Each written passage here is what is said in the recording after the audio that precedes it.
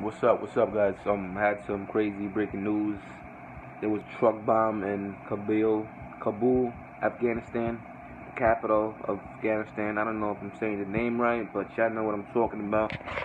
Basically, a sewer truck had a bomb in it, and it just exploded today, Wednesday, because it's like 8 hours above ahead of us in Afghanistan. So, at least 80 people died. 350 people are wounded. It's just crazy, man. And a lot of shit's going on over there, Afghanistan, and it can be an inside job, or it could be a false flag. They want to sit here and blame the Taliban or ISIS. They're gonna blame either or, but it doesn't really matter because those terrorist groups are set up by the CIA anyways. They're trained by the CIA, so don't even matter. But my point is, the elites are just so desperate, man. To take over Afghanistan's banks. That they keep doing this. They keep, you know what I'm saying?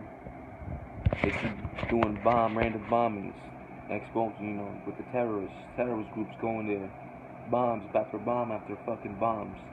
You know what I'm saying? So, I mean, I may be wrong. It could be a random terrorist attack, but most likely it's an inside job and set up. You know what I'm saying? It's a set up inside job, like always. At least 80 people died, and it's fucked up. This is why they hate us, you know what I'm saying? Because they know about the elites. They know that they know that the elites want to take over their banks. That's why I don't like America, man. Because America, we just a bunch of bullies. Well, ain't. The elites are bullies, you know what I'm saying? They don't give a fuck. They just want those banks in Afghanistan, so they're gonna keep doing what they're doing, destroying Afghanistan and innocent civilians. They're the devil, you know what I'm saying? What else can I say? But yeah, if you guys know more information about it, please let me know. But Kabul, whatever is the fucking capital of Afghanistan, it's all fucked up. So be safe, man. Let me know. Yeah.